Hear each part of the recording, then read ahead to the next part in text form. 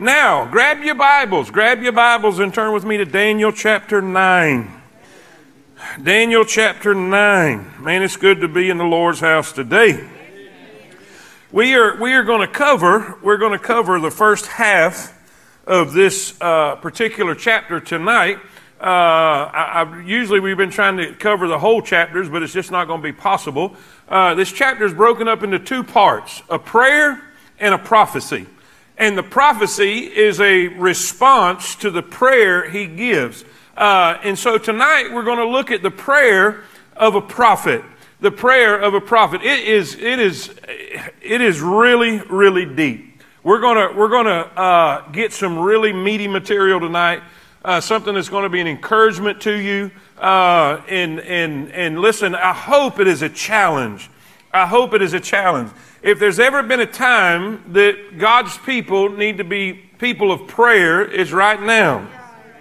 And what caused Daniel to be that man of prayer? We all know that he prayed already, right? When he was going to be thrown in the den of lions, he would wake up 3 times a day. He would get up, open his windows, and pray back to Jerusalem. So prayer wasn't a stranger to prayer, but this prayer was different. This prayer was intense. This prayer was a prayer of fasting and sackcloth and ashes. But what triggered it was prophecy. Prophecy. He was doing, and I'm kind of getting ahead of myself, but I just got to tell you, he was doing what you're doing now. He was looking at prophecy, studying prophecy. And I want you to pick up on this. I need your response to be what his response was. We shouldn't just come to hear prophecy just to say we know a little more about what's going to happen in the future. It should cause a response. And so that's what we want to see tonight. Daniel chapter 9 in verse number 1. If you're there, say amen. Amen. In the first year of Darius, the son of Ahasuerus, whatever you want to call him. I've tried it 17 different ways, and it's Mr. A. Amen. Of the seed of the Medes, which was made king over the realm of the Chaldeans. In the first year of his reign, I, Daniel, understood by books the number of the years, whereof the word of the Lord came to Jeremiah the prophet, that he would accomplish 70 years in the desolations of Jerusalem. And I set my face unto the Lord God to seek by prayer, supplications with fastings and sackcloth and ashes. And I prayed unto the Lord my God and made my confession and said, O Lord, the great and dreadful God, keeping the covenant and mercy to them that love him and to them that keep his commandments. We have sinned and have committed iniquity and have done it wickedly and have rebelled even by departing from thy precepts and from thy judgments.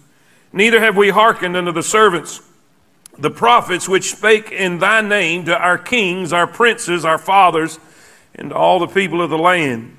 O Lord, righteousness belongeth unto thee, but unto us confusion of faces. Confusion means shame. He said we should be ashamed of ourselves, as at this day.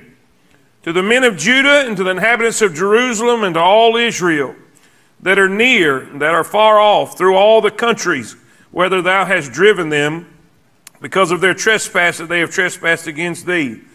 O Lord, to us belongeth confusion of face, shame, to our kings, to our princes, to our fathers, because we have sinned against thee. To the Lord our God belong mercies and forgiveness, though we have rebelled against him. Neither have we obeyed the voice of the Lord our God to walk in his ways, which he set before us by his servants the prophets.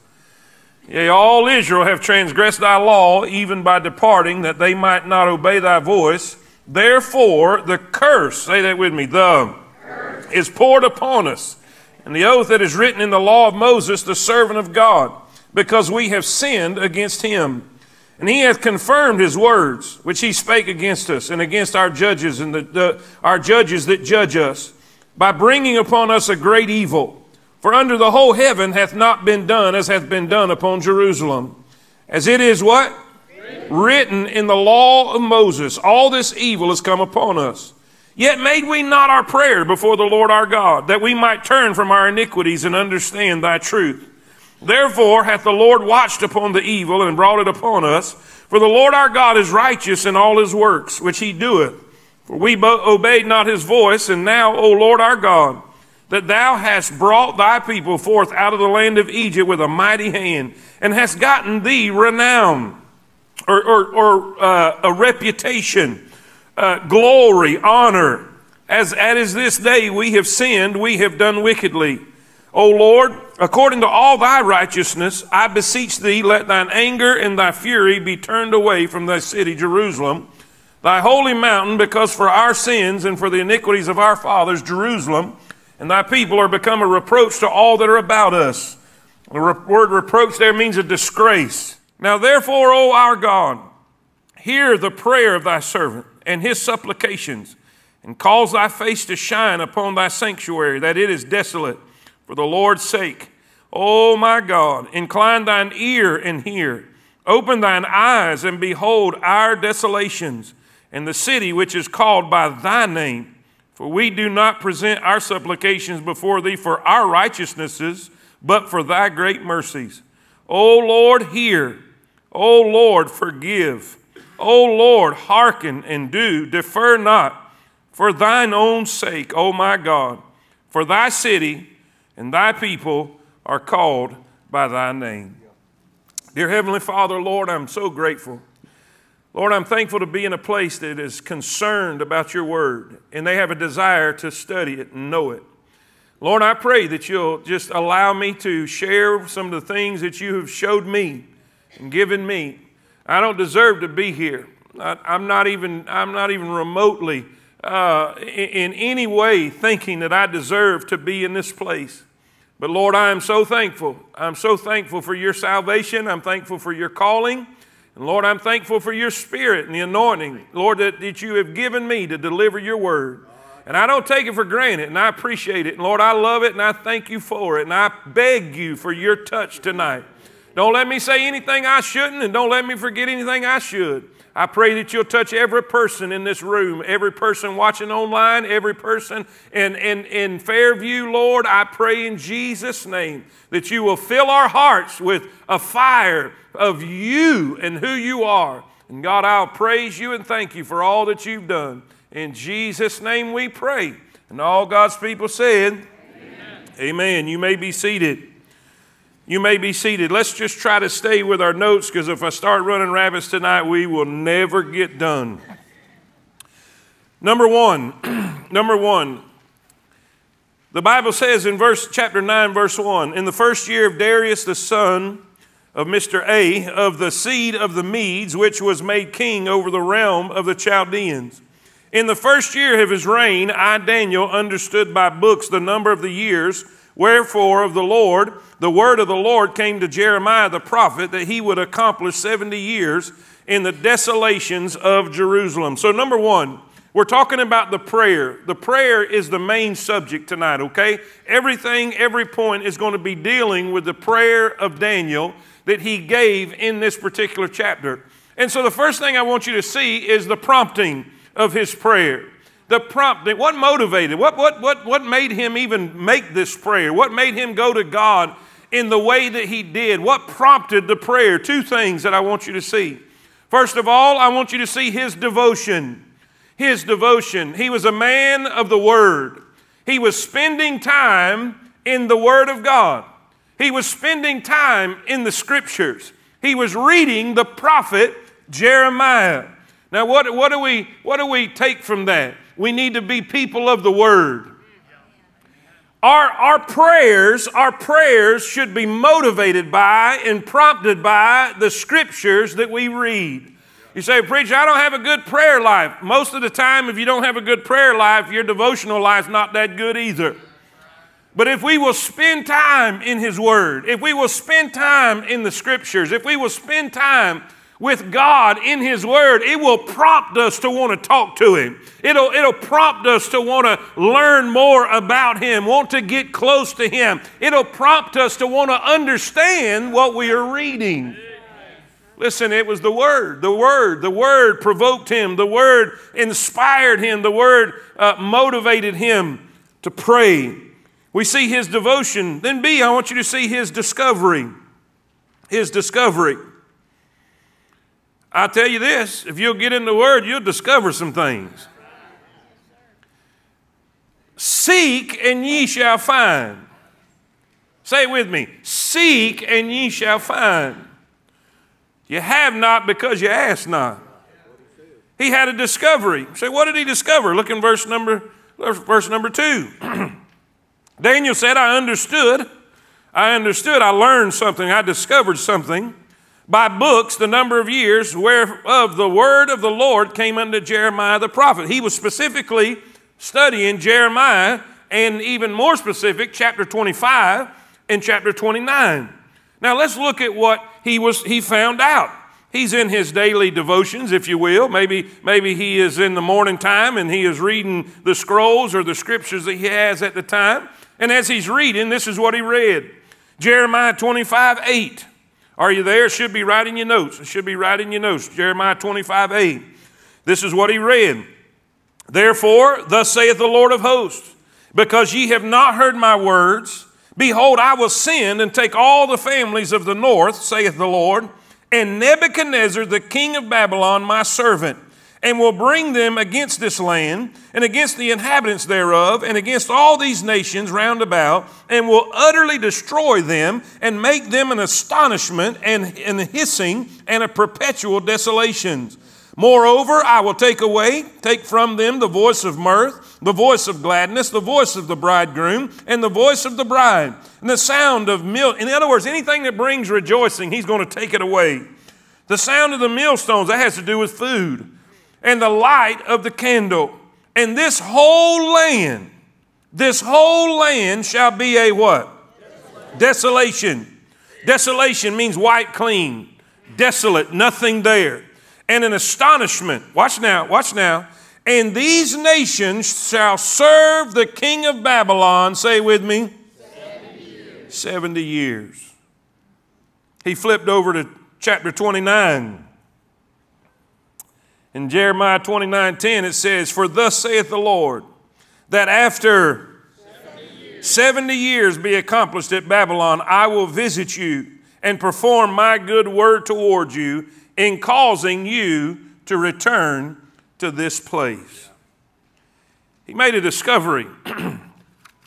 There's going to be 70 years. The Bible says in verse 2, in the first year of his reign, I, Daniel, understood by the books the numbers of the years, wherefore the word of the Lord came to Jeremiah the prophet, that he would accomplish 70 years in the what? Desolations of Jerusalem. Now, I want to teach you something. I didn't put it in there because I didn't have room to put it in your notes, but if you want to write these texts down or addresses, you can go look them up later. In Leviticus chapter number 25,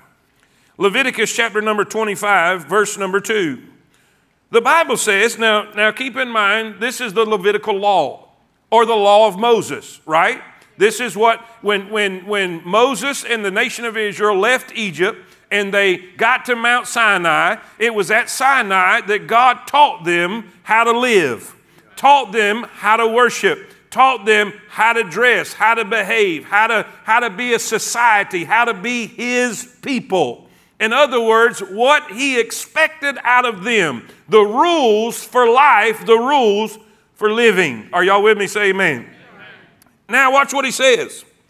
In the law, this is what God commanded the people. Speak unto the children of Israel, and say unto them, when ye come into the land which I give you, then shall the land keep a Sabbath unto the Lord. 6 years thou shalt sow thy field, and 6 years thou shalt prune thy vineyard, and gather fruit in thereof. But in the 7th year, say that with me, in the 7th year, shall be a Sabbath of rest unto the land, a Sabbath for the Lord. Thou shalt neither sow thy field, nor prune thy vineyard.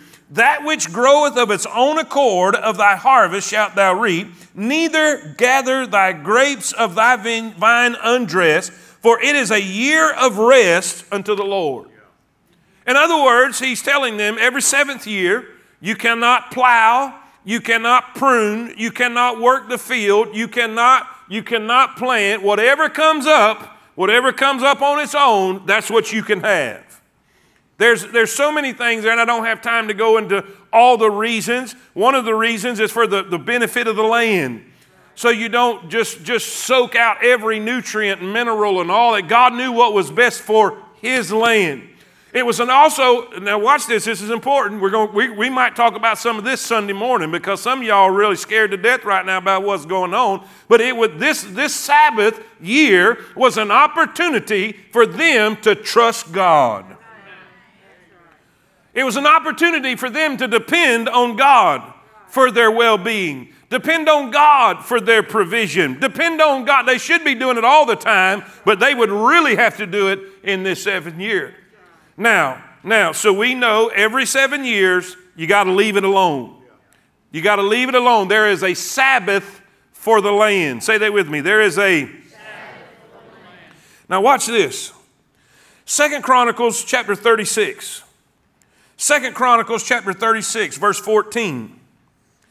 This is a historical writing of what happened. Moreover, 2 Chronicles 36, 14 through 21.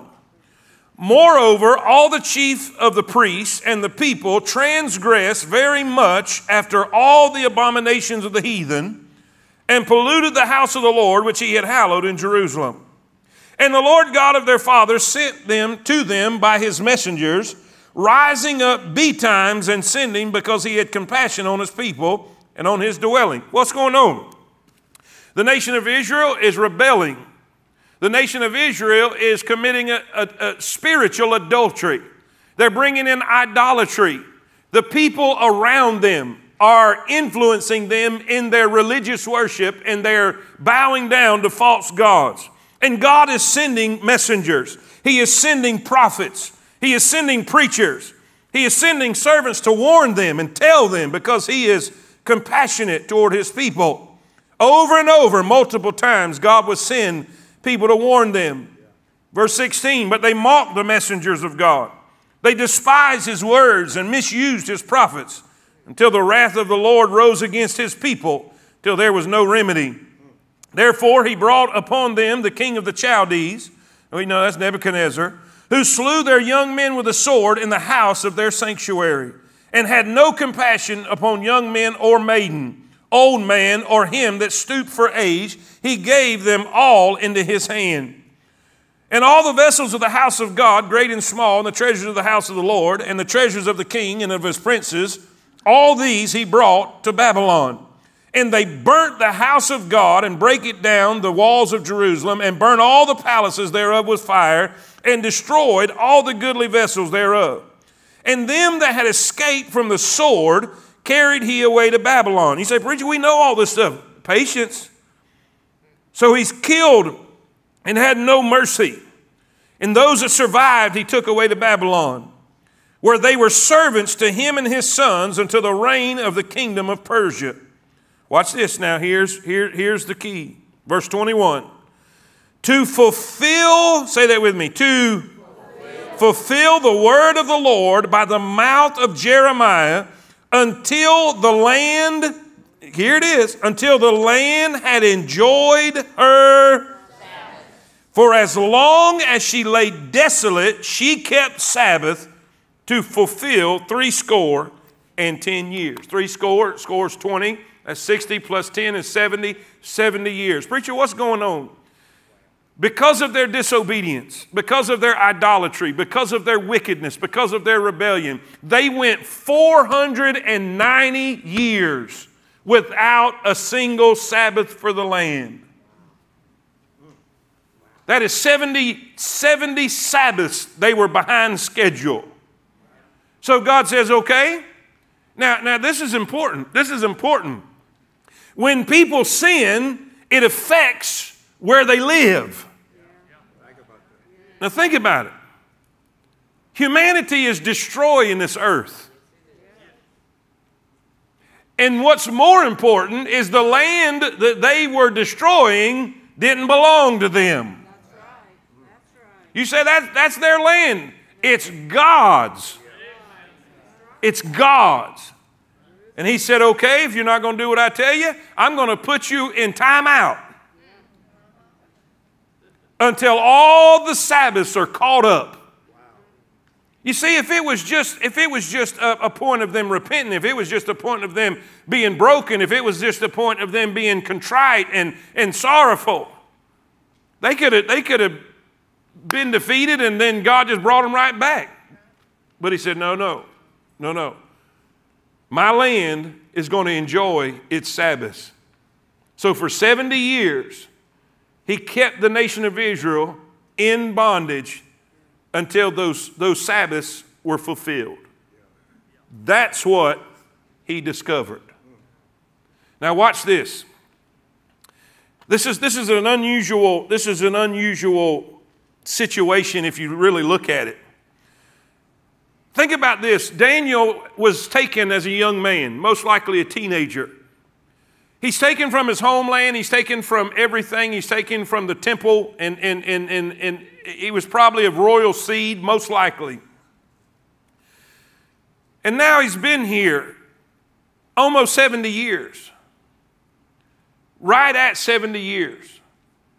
Now, as he's reading and he's studying the prophets, he studies Jeremiah's writings, and Jeremiah said, hey, this is going to happen. It happened. Jerusalem destroyed. It happened. The gates destroyed. It happened. The temple will be destroyed. It happened. They will be taken into captivity. It happened. They will be servants of Nebuchadnezzar and his sons. That happened. But guess what? There'll be 70 years and we get to go home. Now, my response, I just feel like at that point he should have said, yes, yes, it's almost over. It's almost over. But that's not the response. This was not a response of jubilation. This was not a response of rejoicing. He didn't jump up and down and said, bless God, this thing's almost over. Are y'all seeing where I'm going with this? That's what I would have thought his response would be. But verse 3, we see his response. This is the prompting of his prayer. Do y'all see it? The devotion, the discovery, what he finds out. But I'm afraid it wasn't just the fact that the years are almost up. It was what caused it. He realizes the sin, the wickedness, the rebellion, the disobedience. And that causes the spirit of his prayer. Verse 3. And I set my face unto the Lord God to seek by prayer and supplications with fastings and sackcloth and ashes. The spirit of his prayer. Now, Today, we see people all the time in a religious fashion talking about fasting and, I'm going to fast from Facebook, and I'm going to fast from chocolate milk or whatever. You see different stuff all the time. And they totally miss it. They totally miss it. Nowhere do you find a command to fast in Scripture, Old Testament or New Testament. Fasting was a voluntary thing that took place when your soul was broken. When there's deep sorrow. In other words, fasting comes from the point that you're so broken about whatever the issue is that you're praying and fasting about, you don't even want to eat. And ashes upon the head, ashes upon the body always came from grief. When people would grieve, they would put themselves in sackcloth. Sackcloth was a very itchy garment. It was like a bag that was of horsehair, something very prickly, something very uncomfortable, something that would just cause irritation and pain. And that was a reflection of what was on the inside. It was a reflection of what you felt on the inside. So preacher, what are you saying? I'm telling you this, when he studied the prophet, when he studied prophecy and he found out what God's word said, it broke him. It broke him and humbled him, and his prayer was a spirit of repentance. Grieving and mourning. If you'll look at Job in Job 42:6, when Job really seen God like he really was, he said, "Wherefore I abhor myself and repent." Say it with me, and repent. Everybody say it, and repent in dust and ashes. He was broken, had ashes to represent his sorrow, his mourning, his grieving. But there's something good about sorrow because it'll cause you to repent. 2 Corinthians 7:10, for godly sorrow worketh repentance to salvation not to be repented of. But the sorrow of the world worketh death. You say, what's the difference between godly sorrow and worldly sorrow? Godly sorrow is you're sorry, you're remorseful, you're broken because you broke God's law. The sorrow of the world is you're broken because you got caught. Because you're having to pay a penalty. There's a difference between being broken because you broke the law. You didn't mean to, but you broke the law. And there's a difference between you broke the law because you meant to, and now you got to pay the ticket. But godly sorrow will always lead you to repentance. It will always lead you to turn. It will always lead you to be different. When people come to the altar and they pray and they say, Lord, I repent, but they go back and leave the same way and they live the same way. They do not turn. Don't tell me they did not repent. Repentance is a turn. Repentance always comes from godly sorrow, a brokenness, a contrition, a sorrow over your sin and who it is that you have sinned against. He was so broken. He came humbly in his prayer. He came repenting. I mean, he's confessing his sins, the people's sins, the nation's sins, everybody. We see repentance. It's a spirit of repentance. It's a spirit of contrition. Contrition means brokenness, a broken heart, sorrow. Psalms 34:18. The Lord is nigh unto them that are of a broken heart, and saveth such as be of a contrite spirit. The sacrifices of God, Psalms 51:17. The sacrifices of God are a broken spirit, a broken, a contrite heart, O God, thou wilt not despise. Isaiah 57:15. For thus saith the high and lofty one that inhabiteth eternity, whose name is holy. I dwell in the high and holy place with him also that is of a contrite and humble spirit, to revive the spirit of the humble and to revive the heart of the contrite ones. Preacher, what are you saying? Our nation needs to repent. Our churches need to repent. Christians need to repent. When we see prophecy and when we see the things that are going on, we need to quit whining and we need to quit blaming the government. We need to quit blaming listen, everything that I see and say, God, we are where we're at because you're sovereign and you're allowing it. God, we are sorry. We are broken. Nothing can happen in this country without the allowance of God. Nothing can take place without God's hand allowing it. We are reaping what we sowed. We're killing babies by the millions in the womb. Listen, drugs, alcohol, and all of the things. Pornography rampant. We're reaping what we sowed. We need to start looking at this like, what do we deserve? You might want to be careful about that. Because Daniel, and let me tell you something. Daniel was probably a good kid. We saw his honor. We saw his character in the very beginning when he would not eat the king's meat. He would not drink the king's wine. He was an honorable man, but he's seeing the sins of his people, the sins of his nation. I'm telling you, Christians around this country should be broken right now. We are, listen, we are coming before a holy God. And he's sorry. He's broken. He's realizing. And I think he's coming to the understanding of truly why he is in Babylon. Number 3, I want you to see the content of his prayer. The content of his prayer.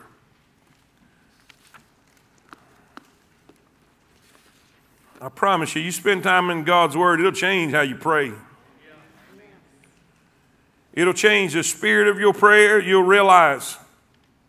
Well, let's stay with it. Number 3, the content of his prayer. Verse 4. We see the inside. His brokenness, his contrition, sackcloth, ashes, and fasting. He said in verse 4, and I prayed unto the Lord my God and made my confession. First of all, if you're writing notes, write this down. The content of his prayer, we see number 1, the recognition. Before he ever asked for anything or said anything, he recognized who he was praying to. Verse 4, and I prayed unto the Lord my God and made my confession and said, watch this now. O Lord, the great and dreadful God, keeping the covenant and mercy to them that love him and to them that keep his commandments.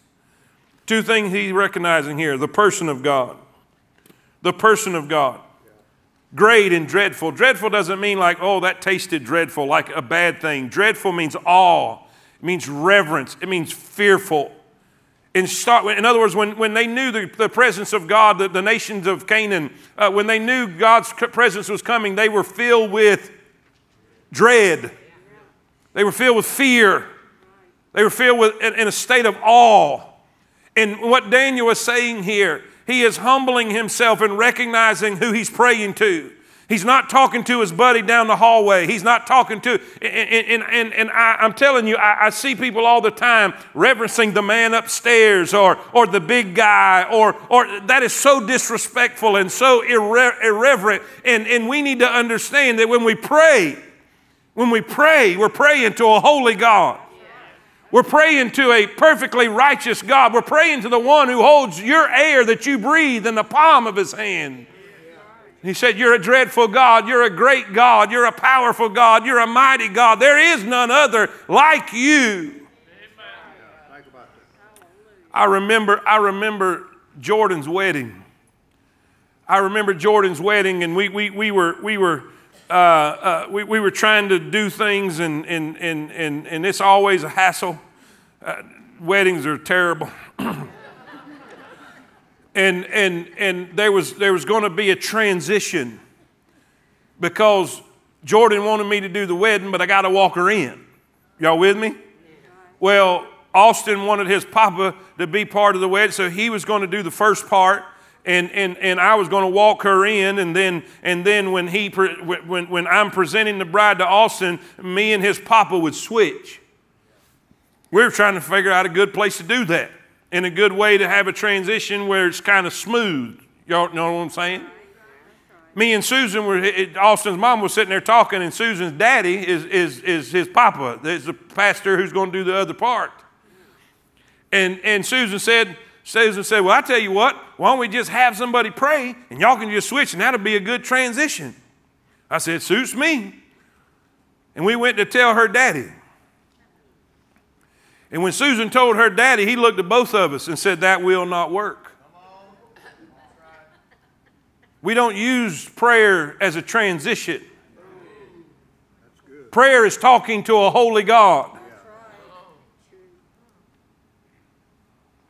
Yeah. So yeah, Susan.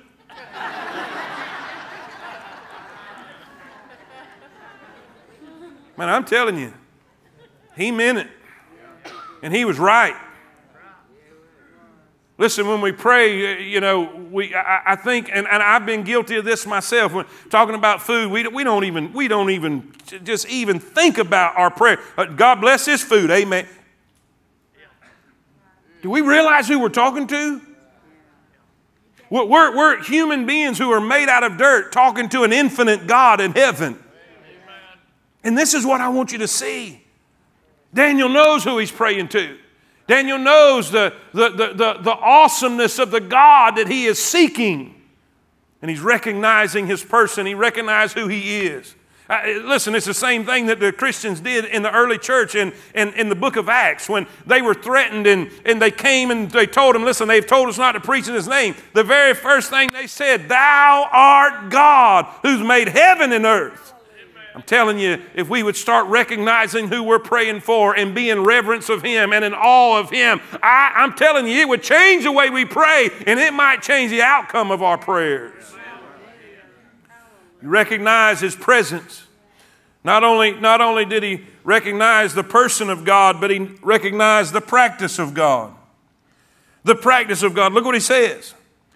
He said, not only are you great and dreadful, but you keep the covenant and mercy to them that love him and to them that keep his commandments. In other words, and you're going to see this once we get on to the next verses, what is he doing by this? What is he doing by this? He's saying, God, you made the covenant, you made the agreement, and you kept your part. And you'll see that as we're going. God said, if you'll do this, I'll do this. If you'll obey me, I'm going to bless you. If you'll do this right, then I'm going to do this. And what is Daniel doing right here? He's saying, God, you made the covenant and you kept your part. You were faithful. You did what you said you would do. Now watch. We see the recognition, then B, we see the confession. In verse 4, he said, you kept your side. Keeping the covenant, you kept that. And guys, that came from Glory right then. I didn't even have that in the notes. I just saw that. He said, you kept your side in verse 4, but watch what we did. You kept the covenant. You kept the mercy. But we, verse 5, we, say it with me, we have sinned and have committed iniquity and have done wickedly and have rebelled, even by departing from thy precepts and thy judgments. Neither have we hearkened unto thy servants the prophets, which spake in thy name to our kings and our princes and our fathers and to all the people of the land. Three things I want you to see. First of all, he confessed what they did. And it was twofold. What they did, their actions. First, they didn't live right. And now watch this. Where you get that? Verse 3.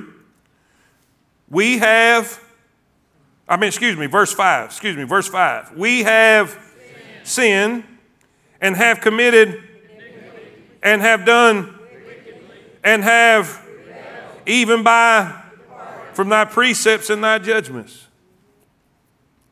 I would say that's bad. That's their behavior. Can you agree with me that he's saying we didn't live right? Amen? Now watch this. Watch this. This stood out to me. Verse 6. He's confessing what we did.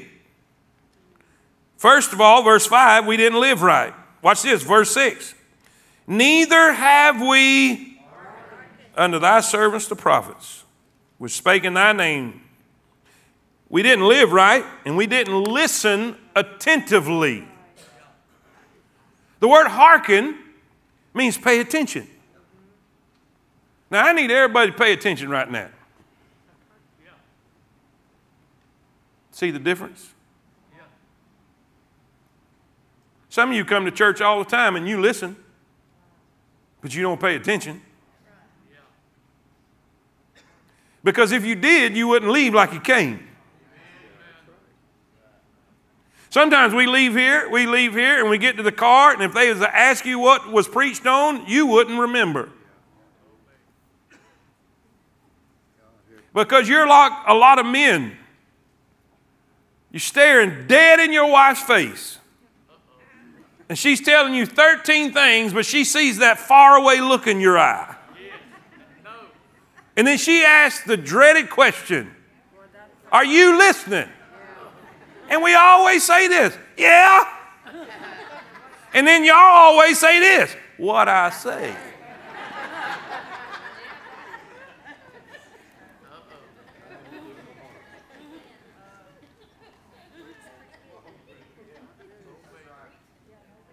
Now, we're using a little humor here because this is pretty deep. But what's the difference? What's the difference of leaving? And if the Holy Spirit met you in your car on your way home, what would you say if He said, "What'd I say today?"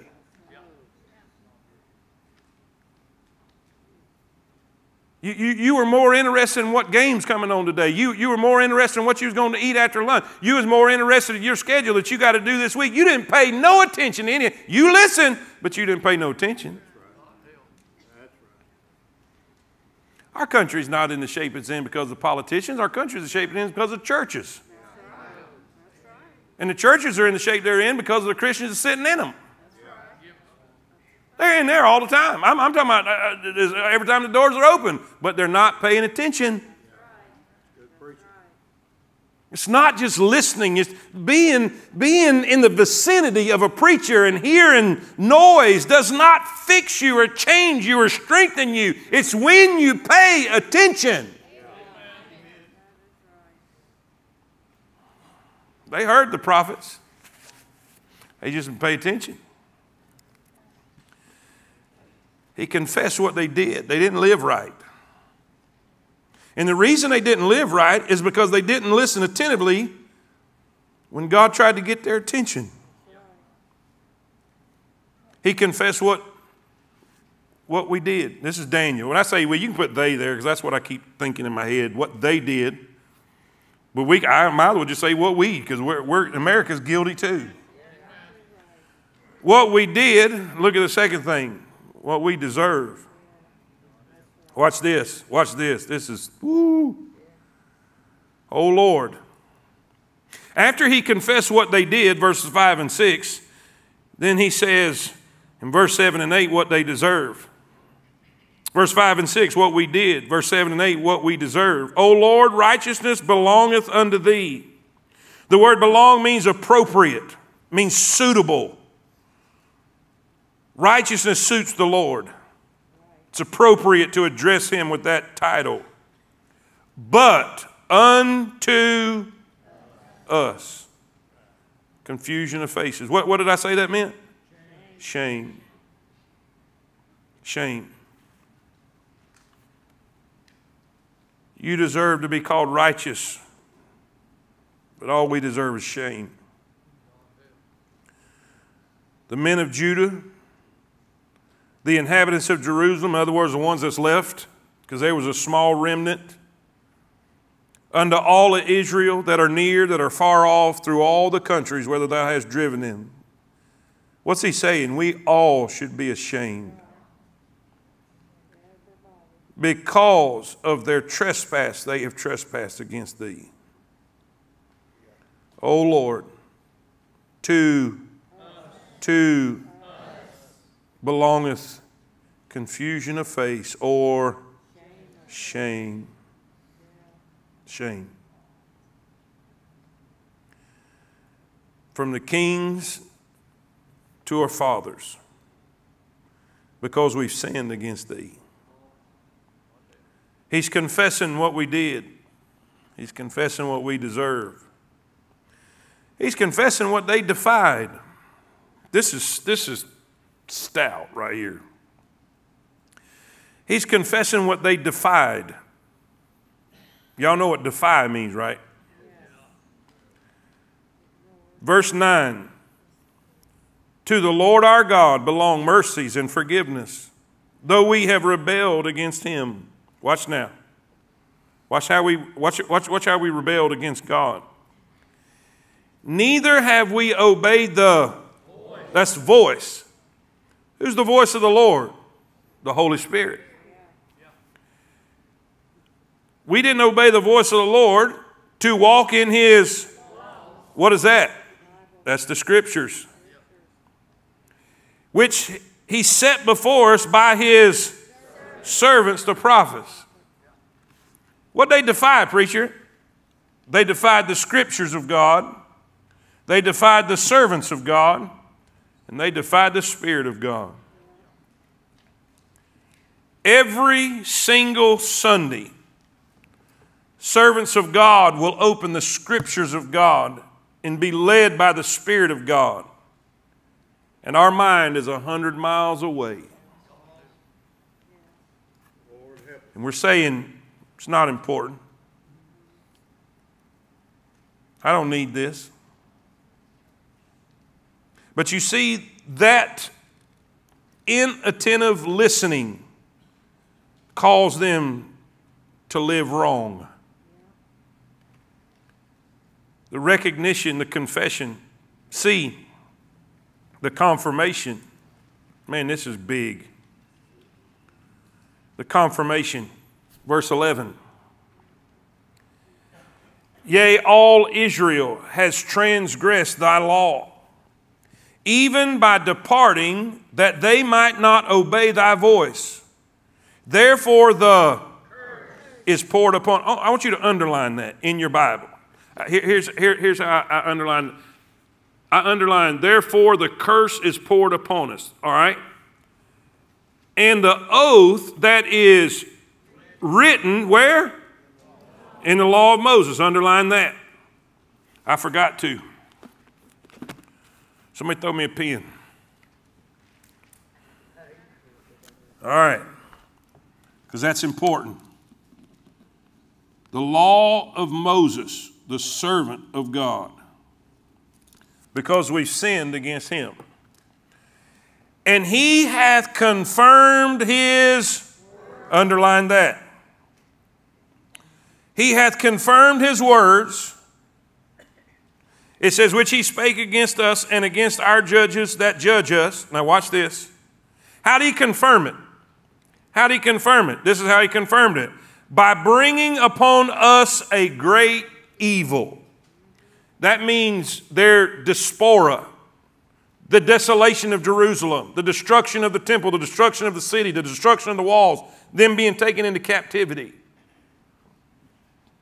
Look what it says. For under the whole heaven hath not been done as hath been done upon Jerusalem.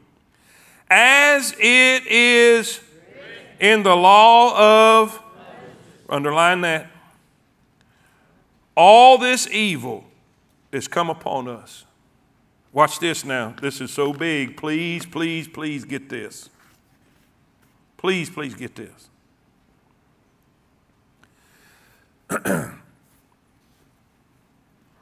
Turn with me to Deuteronomy chapter 28.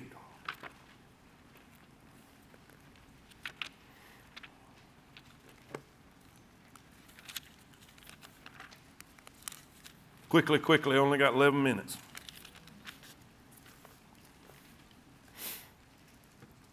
While you're turning, Deuteronomy is the second law. Say that with me. The first law was at Mount Sinai. Y'all remember?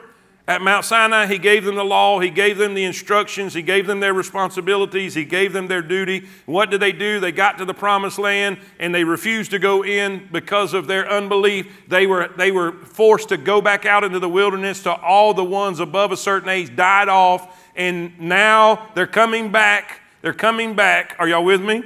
They're coming back ready to go in the promised land now. And what's he do? He reviews the first law. That's the book of Deuteronomy. Deuteronomy is the second reading of the first law that we find in Leviticus. If that makes sense, say amen. In other words, God is reminding them one more time. God's reminding them one more time before you go in, this is what I'm going to tell you. It shall come to pass, if thou shalt hearken diligently unto the voice of the Lord thy God, to observe and to do all his, which I command thee this day, that the Lord thy God will set thee on high above all nations of the earth. And all these blessings shall come on thee and overtake thee, if thou shalt hearken unto the voice of the Lord thy God. Blessed shall thou be in the city, blessed shall thou be in the field, blessed shall be the fruit of thy body, and the fruit of thy ground, and the fruit of thy cattle, the increase of thine kind, and the flocks of thy sheep. Blessed shall be thy basket and thy store. Blessed shalt thou be when thou comest in, and blessed shalt thou be when thou goest out. That's a lot of blessings, people. The Lord shall cause thine enemies that rise up against thee to be smitten before thy face. They shall come out against thee one way and flee before thee 7 ways. The Lord shall command the blessing upon thee in thy storehouses and in all that thou settest thine hand unto. And he shall bless thee in the land which the Lord thy God giveth thee. The Lord shall establish thee a holy people unto himself, and he has sworn unto thee. That's that covenant. He has sworn unto thee, if thou shalt keep thy commandments of the Lord thy God and walk in his ways. And all people of the earth shall see that thou art called by the name of the Lord, and they shall be afraid of thee. And the Lord God shall make thee plenteous in goods, and the fruit of thy body, and the fruit of thy cattle, and the fruit of thy ground, in the land which the Lord sware unto thy fathers to give thee. The Lord shall open unto thee his good treasure. The heaven is to give thee rain unto the land in his season, to bless all the works of thy hands, and thou shalt lend unto many nations, and thou shalt not borrow. And the Lord shall make thee the head and not the tail. Thou shalt be above only, and thou shalt not be beneath. If that thou hearken unto the commandments of the Lord thy God, which I commanded thee this day to observe and to do them. And thou shalt not go aside from any of the words which I command thee this day, to the right hand or to the left, to go after other gods to serve them. But it shall come to pass, it shall come to pass, if thou wilt not hearken unto the voice of the Lord thy God, to observe to do all his commandments and his statutes which I command thee this day, that all these what? All these shall come upon thee and overtake thee. Cursed shalt thou be in the city. Cursed shalt thou be in the field. Cursed shalt thou be thy basket of thy store. Cursed shall be the fruit of thy body and the fruit of thine land, the increase of thine kind and the flocks of the sheep. Cursed thou be when thou comest in. Cursed shalt thou be when thou goest out. The Lord shall send upon thee cursing, vexation, rebuke, and all that thou settest thine hand unto for to do, until thou be destroyed, and until thou perish quickly because of the wickedness of thy doings, whereby thou hast forsaken me. And there's so much more. But if we go back,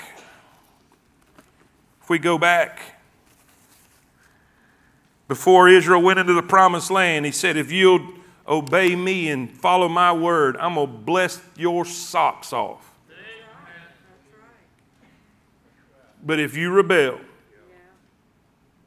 I'm going to pour unto thee these what? Curses. Verse 11, Daniel 9, verse 11. Yea, all Israel have transgressed thy law, even by departing that they might not obey thy voice. Therefore the curse is poured upon us. What curse? The curse we found in the law of Moses, the servant of God. So what is, man, I feel Satan attacking my body. Help me. Y'all pray that I can breathe.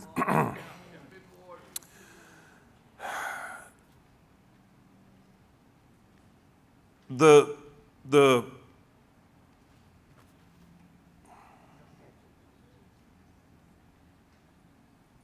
destruction of Jerusalem, the destruction of the temple, the captivity, all of that was given in the book of Moses. And what did it do? Verse 12. Verse 12, you ready? Yeah. He hath confirmed his word. Now everybody's sitting there saying, why did they have to go through this? And all of it was confirming that God will do what he said he would do. Now, why is that important? Why is that important? Because in the end of this chapter, we're going to read some things that he says he's going to do that hasn't happened yet. And you need to have confidence that if God said it back then and it came to pass, it's going to come to pass again. Are y'all with me? Say amen. The confirmation of God's word, the curse, the destruction, everything. Look what it says in Lamentations. Lamentations All that pass by clap their hands at thee. Talking about the city. Talking about Israel. They hiss, they wag their head at the daughters of Jerusalem, saying, is this the city that men call the perfect? In other words, they're mocking the desolation of Jerusalem. Yeah. Is this what you call perfection of beauty, the joy of the whole earth? All thine enemies have opened their mouth against thee. They hiss and gnash their teeth. They say, we have swallowed her up. Certainly, this is the day that we look for. We have found, we have seen it. Watch this now. The Lord hath done that which he had devised. He hath fulfilled his word. He done what he said he would do. Yeah. That he commanded in the days of old. He hath thrown down. He hath not pitied. He hath caused thine enemy to rejoice over thee. He hath set up the horn of thine adversary. What are you saying? I'm saying if you do this, I'm going to do this. And they did that and he did that. And Daniel in his prayer, he's confirming that God's word is true. The confirmation of God's word. Number 2, quickly, the confirmation of God's righteousness. This is big too. Verse 14. Verse 14. You there? Say amen. Amen. From verses 11 down to verse 14, he's talking about God confirming everything that happened, the curses, the judgments, the desolation, everything. All it did was confirm the word of God that he would do what he said he would do. But not only that, it confirms his righteousness. Look at verse 14. Therefore hath the Lord watched upon the evil and brought it upon us. Read it with me. For the Lord our God is in all his works, which he, for we obeyed not his voice. You know what Daniel is saying? God, it's not your fault. It's our fault. You're righteous. I know it seems, and the nation of Israel probably seen this as such a terrible blight and such a terrible thing. How could God allow the desecration and the destruction of the city and the temple and the captivity of the people? You know what Daniel's saying? God, you're right. Righteousness means right. God, you were right in doing that. You were right in allowing the judgment. You were right in bringing Nebuchadnezzar in. You were right in taking us into captivity. You were right in the desolation. Now, why do we need to see that? I believe what we're experiencing right now in America is the judgment of God. And let me tell you something. We need to quit whining about it and just say, God, you're right. We've rebelled. We've disobeyed. You've not been a priority in our lives. We've not listened attentively. You've tried to tell us this was coming. You tried to tell us about perilous times. We've just lived our life like there'll always be a tomorrow. God, you're right. It's going to get difficult, but you're right. It's hard, but you're right. I'm in a foreign land, but you're right. Our city's destroyed, but you're right. You kept the covenant. We did the wrong. That's true confession, ladies and gentlemen. The request, mercy. We ain't gonna, yeah, we are. We're going to finish. Let's just not preach and just tell you what is there. The request, verse 15. And now, when he confessed and said it's us, when he confessed and said we're at fault, he confessed and said, God, you just did what you said you would do. You're right in doing it. You're justified in doing it. So here's my request, Lord. O Lord our God, thou hast brought thy people forth out of the land of Egypt with a mighty hand, and hast gotten thee renown, glory, reputation, recognition. Everybody knew the God of Israel. As at this day we have sinned, we have done wickedly. O Lord, according to all thy righteousness, I beseech thee, let thine anger and thy fury be turned away from thy city Jerusalem, thy holy mountain, because for our sins and for the iniquities of our fathers, Jerusalem and thy people are become a reproach to all that are about us. Now therefore, our God, hear the prayer of thy servant and supplications, and cause thy face to shine upon the sanctuary that is desolate, for the Lord's sake. Oh my God, incline thine ear and hear, open thine eyes, and behold our desolations in the city which is called by thy name. For we do not present our supplication before thee for our righteousnesses. In other words, we're not coming before you because of everything good we've done. We just coming to you because of your great mercies. 3 things in his request. He said, remove. Don't be mad. Don't be mad anymore. Verse 16. I beseech thee, let thine anger and thy fury be turned away. He said, remove your anger. Remove your fury. All that they had experienced, the destruction of the temple, the destruction of the cities, the destruction of the walls, the desolation, was all the product of the fury and anger of God. He said, remove your anger. Oh, I love this one. Verse 17. Now therefore, O God, hear the prayer of thy servant and the supplications, and cause thy face to shine upon the sanctuary. You know what he's saying? Return. Return. Cause thy face to shine upon thee was a prayer and a blessing that the priest would pray over the people. And he was saying, let the presence of God be with you. Meaning, let the smile of heaven, let the smile of God. He said, shine, where? Where? The sanctuary. In other words, God, fill your house again. God, let your presence be felt in your city again. In your house. He says, remove your anger, restore, return your presence. And restore 3 things, verses 17 and 18. Restore the city, Jerusalem, the temple, and the people. Why? Why? This is so important. I don't care if we're late. We got to finish this. What motivated him? Some of y'all are thinking, oh, I know what motivated him. He was ready to get out of Babylon. He never left Babylon. He died in Babylon, was buried in Babylon. He was too old to go back.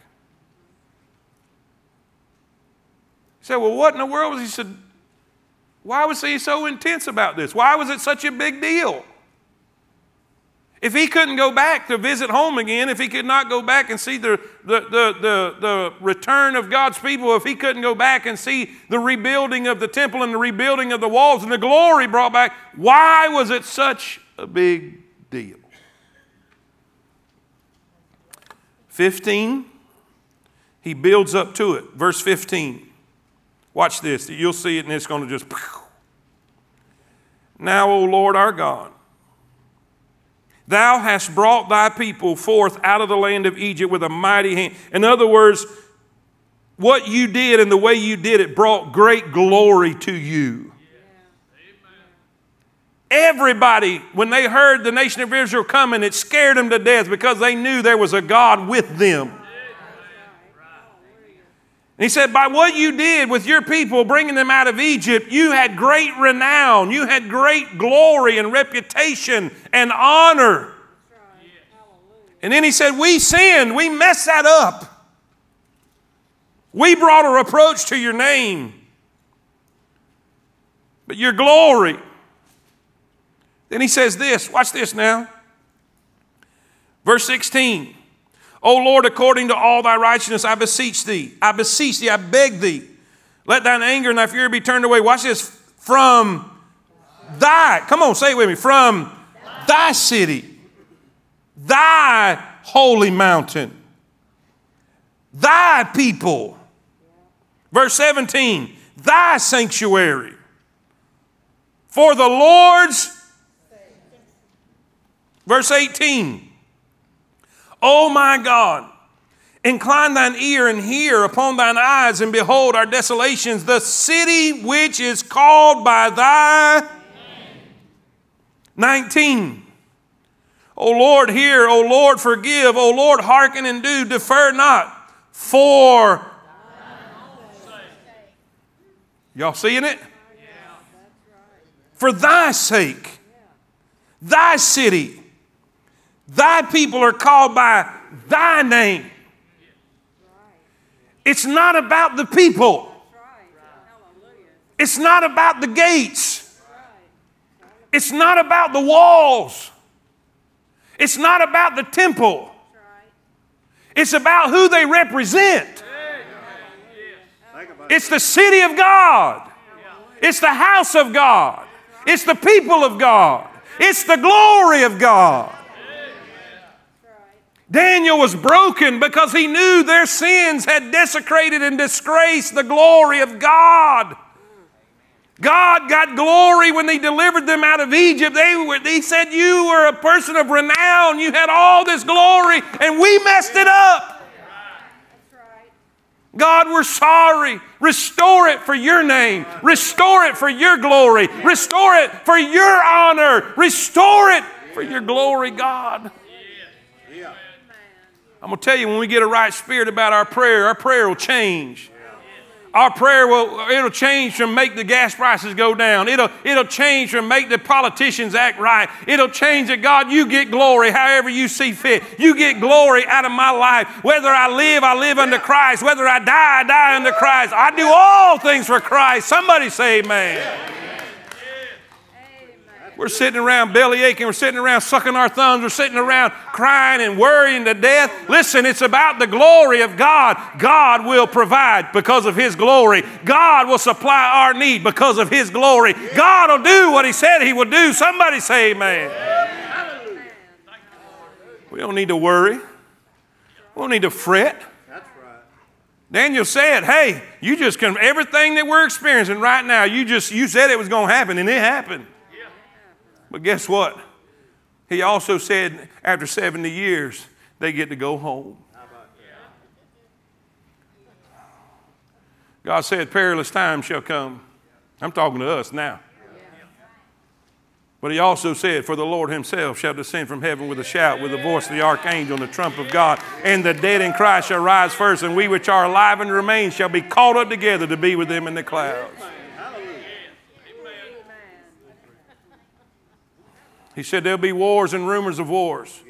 Nation against nation, kingdom against kingdom. But He also said, listen, let not your heart be troubled.